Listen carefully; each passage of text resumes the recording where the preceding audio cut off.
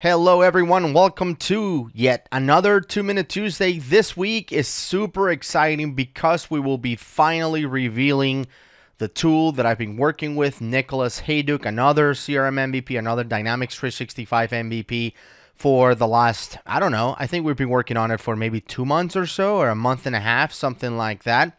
And I've talked about this on one of the episodes of the podcast. I think it was a couple of episodes ago, this tool that I've been working on.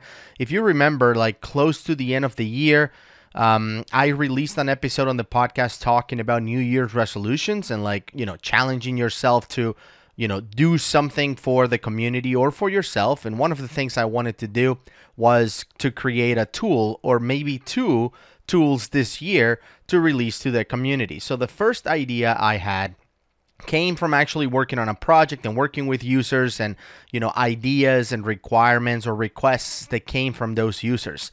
And I searched online trying to find if there was something like this out there, and I couldn't find anything. So I reached out to Nick and I said, look, I think this tool could be very useful for some people out there. This is not going to be a tool for everyone. I don't think this will be, adopted by every user that, connects to Dynamics 365 all over the world or something like that. That's not what this is about. This is about, a tool that will be very, very life-changing for some users out there that really, really like to take notes and really, want to save some time on what they do. So obviously, today's a 2-Minute Tuesday, but we're already almost 2 minutes in this. I'm not even going to use a countdown timer because I want to show you how to set this thing up, how to use it, give you like a real world example of, where this would work. So I want to take my time for it. If you want to, look at other tips, obviously we have a bunch on the channel, and coming back next week, we'll go back to those tips that are super quick, 2 minutes or less. But this week, I want to take my time going through this thing, so bear with me for a second. The tool that we created is called Power Text.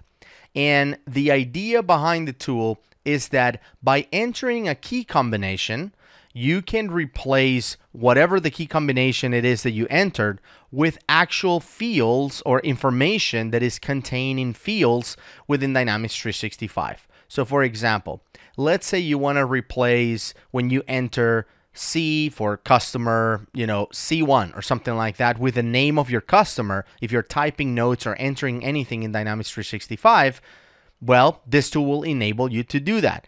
So what I want to do is, I think, talking about it is too hard. I want to show you how it works. I don't have it installed right now on my machine. So I want to show you from beginning to end everything that you need to do to make this work. And again, I'll show you how it works at the end. All right, so the first thing we have to do is we have to go to the Google Chrome store. You notice that I have it open already. Is chrome.google.com web store. You can find, this link pretty much anywhere, or you can go into, Google and just search for, web store, Chrome web store. But once you're there, you can search for Power Text. So this is the key combination that I like to use. If you search for Power Text, then I go into extensions. I say that this is for productivity, which is the category of ours, and obviously it's a free tool that we're releasing to the community. And there will be some tools across the top, but you can search all the way, around the middle or so, and there it is. You will find it. Power Text for Google Chrome by Nicholas Hayduke and Gus Gonzalez. So this is the extension that you need. So I'm going to go ahead and add this to Chrome. It says, are you sure? Yes, go ahead and add it. It goes ahead and adds it, and it pops up in the menu that enables you to add some shortcuts. Now, I want to mention that this tool is based on other tools that are in Chrome right now, but they don't interact with Dynamics 365 at all. So we added to that tool, and there's a lot of information. If you go into the project itself, there's a lot of information about which tool we're kind of leveraging to be able to connect to Dynamics as well. So we added those capabilities as part of the creation of the tool. So you see some examples like replace BRB with be right back, or at and enter the email address, which by the way you would just add in here. So this goes beyond Dynamics, by the way. This is just text. So I could do like at, and that would add my signature. So signature is one of those things that people really ask about. It's like, how can I have a signature, online or whatever it is? Well, you can use this for that. And you can see you can enter multiple lines. Even though you only see one line, you can enter pretty intricate stuff. You can also use macros. So like date, in this case, like D8 will enter, this information. It is, and then enter the date. Right now, and then you can have also other things like here's the signature, sign, add, and it will go ahead and add that information in there. So you can play with this, and you can add as many as you want in here, the shortcuts. You can also export your shortcuts and import them in another machine and stuff. You can add timeouts. So for example, if you only want to use a shortcut for a while and you want to make sure it doesn't work after, this week or something like that. I've never used that feature, but it works like that as well. So in this case, we're going to add some shortcuts. Now, the most important thing to remember is that the way to connect with Dynamics 365 is by using macros. You can see an example here, which is %D, and then between parentheses is, the format in which you're going to be populating that macro. So we're going to do the same, but the macro that we're using, or the keyword that we're using to interact with Dynamics 365 is, if you think of model-driven apps, is essentially that acronym, MDA. So if you enter MDA followed by whatever field you want to pull from, that's all you need really to make this work. So let me show you. So I'm going to click on add, and let's add some examples. So I'm going to say %MDA, parentheses, and then the name of the field.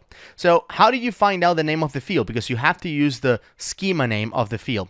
And there's a couple of ways to do that. My favorite way is, let's say we're going to use cases for this example. So I'm going to use cases right here. I'm going to open any case in the system. Let's say that one of the shortcuts that I want to make is the customer name. All right. So I need to know the name of this field. Just by hovering with my mouse, it's not going to tell me that. So I like to use level up for this. So I'm going to use it once. I go into level up. I click on logical names, and there it is, customer ID. So this is the name that I need to use for that. So I'm going to copy it, and I'm going to go back to my extensions here, and I'm going to paste it. Where is it? Oops, that's not the text that I want. This is actually, I'm going to say CCC for customer. All right. So now I can do %MDA, parentheses, enter the name of the field. By the way, if you have, for example, if you want to use CCC as your customer, but you have the customer in multiple entities, but perhaps the field name is not always customer ID. Maybe it is, if it's a custom entity, it might be like your prefix underscore customer or something like that. You can use comma separated values to enter those names on those entities as well. And that way your CCC in this case will work across the board. So in this case, I'm only going to do it for case. So I'm going to do it, only once. Or I'm going to do it, only one field. Let's add a couple more in here. Let's say the entitlement. So I'm going to add EE for the entitlement. So I'm going to just borrow this thing right here. All right. And then the entitlement name, which I actually know is entitlement ID. All right. So that's the name of the field. Once again, save that. Add another one in here. Maybe the product. So PPP. However, if we're going to use the contact as well, this might give us a problem because contacts, we're already using the C's for customer. So maybe I should have done AAA for account, or well, let's just do PPP one. Just keep it simple. And I'm gonna paste right here. And I also know that the product, it's pretty simple, product ID. So I don't have to use level up for that one. And let's add one more for the contact, so PPP2. And we're gonna call this the contact, which is primary contact ID. It's kind of odd that I have this stuff memorized after working with this Dynamics for so long. So anyway, here are our 4 shortcuts that we have created into Power Text. So now that I have all set up, again, I can take a backup. I can restore it later if anything, but all I'm going to do is close it. It's just telling us that it's going to work in all sites. Everything is good. I can go ahead and close this stuff. Just close all of that. And obviously, we're going to come back here and clear the logical name. So let's go ahead and refresh just to make sure and everything is good. So now that we have refreshed, one of the things that you will notice is that some of the fields that we're using on our shortcut are not like on the main form. Like if I look for product, for example, actually product is there and entitlement is there, but like contact is not there. it will be included somewhere else in the form. Like, okay, so here's contact, for example. Maybe I wanted to do origin or something like that. Or this, how about this one? First response by or resolve by. Like if you want to get pretty intricate, you can add more shortcuts to this.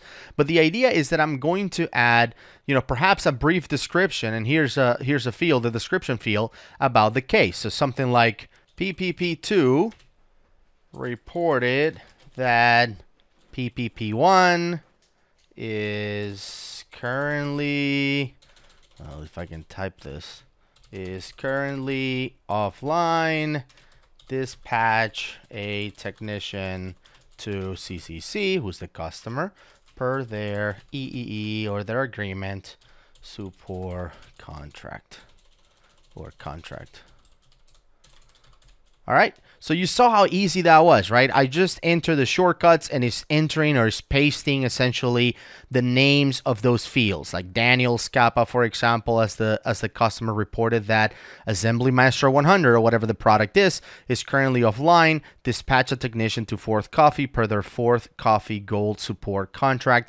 As I'm typing that, I can see it in real time. I mean, look at this. C, C, C. As soon as I hit the last letter, it just replaces the text for me, which is pretty awesome. So once again, this can be a game changer for some users that enter a lot of information every day, or even if you're a pro and you're always typing the same like schema names and stuff like that, or you can, create a quick shortcut that you can delete later, maybe to remember a global unique identifier or something like that, and just enter the name, GUID, and it will just enter it for you, and then you can always delete it later. I mean, the tool Power Text will always just sit there, and anytime you want to access it, you just go to extensions. There's Power Text. Obviously, you can pin it if you want, but if not, you just click on it, and boom, this thing opens up again. You can add your shortcuts. There's no limit in there. Well, there's a 510 limit, I guess. It's a huge limit, but you can go ahead and delete, obviously, the ones that you're not using if you want to.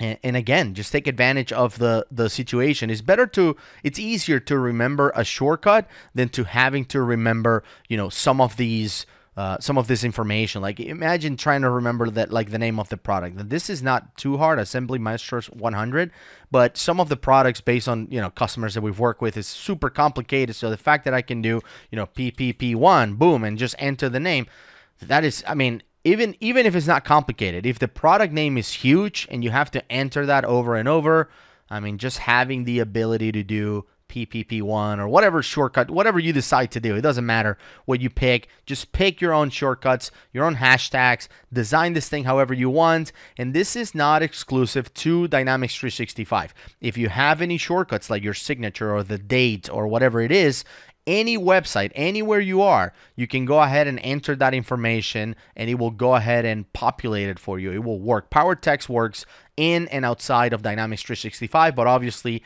we wanted to make sure that it works perfectly with Dynamics 365 and any other model-driven application. So I hope you download it. Right now, it's only showing 2 users in the system, which is essentially me and Nick Hayduke. But we want you to download it, install it, give us some feedback, put it to the test.